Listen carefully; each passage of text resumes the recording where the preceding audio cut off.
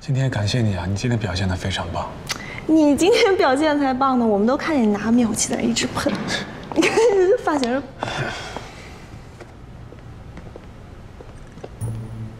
西西啊，西西，那个佳媛，我正好找你呢。我想跟你说，你今天表现特别好，想表扬你来着。行啦，假不假呀？走。什么假不假？走，有话跟你说。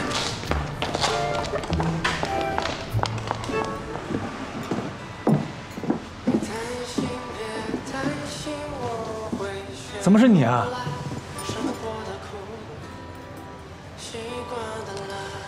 你怎么看到是我有点诧异呢？不是佳云又吃饭吗？佳云突然有事儿了，我替她来不行吗？哎呀，行，挺好。本来以为忙一天直播，这晚上还得应付一个商务晚餐，是你挺好，家宴，放松点。哎呦，挺好。那怎么跟佳云吃个饭就是商务晚餐啊？那不然呢？我都看见他撩你头发了。哎呀，你哥也得有点自己的生活吧，别吃醋啊。我吃醋？我吃什么醋啊？我说真的，如果你跟佳云好上了，我祝福你，替你高兴，脱单成功。那你俩这合伙算计约我出来吃饭干嘛？我俩算计你。我是真的特别担心你不能从失恋的阴影里面走出来。哎，不知道谁啊，当时3更半夜的跟我打电话，喝醉了酒跟我一顿哭啊的。也不知道是谁啊，追一个小学长追到上海，最后还没成功。那是我不要他了。我当时给你打电话，你没有听清楚啊？到你那儿都是你不要人家，我记住了。当然。啊，不说这事儿。哎，你好，点菜。给他。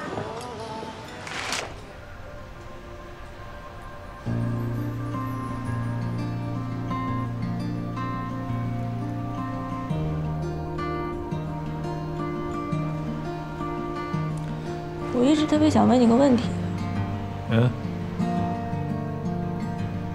你那个英国初恋，你们俩到底是为什么分的手啊？说实话。我俩，他年纪比我大，家里不同意，后来他要回国了，就分手了。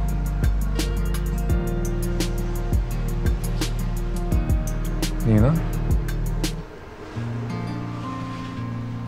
跟你差不多。那个人非要留在上海，我就非要回厦门。还有联系吗？没联系，顶多就是个朋友圈。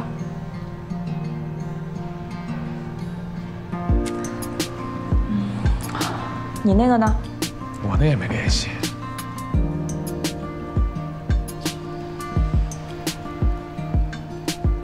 她是个什么样的女人啊？她呀，特别大气，又潇洒。这么好人，那我知道了。原来是你配不上人家。哎，我问你个事儿啊。说。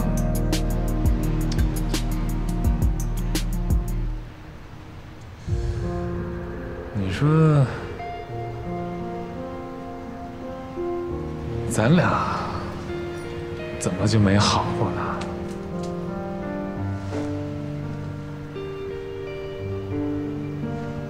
你看啊，咱俩从小就是邻居，认识这算也20多年了。上了初中，咱们就在一张桌上吃饭。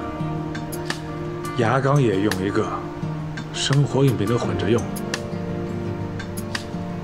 咱们这关系比老夫老妻更亲啊！那咱俩怎么就没好呢？我怎么知道咱俩为什么不能好？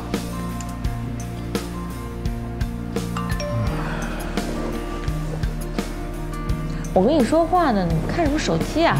没事，让我看看。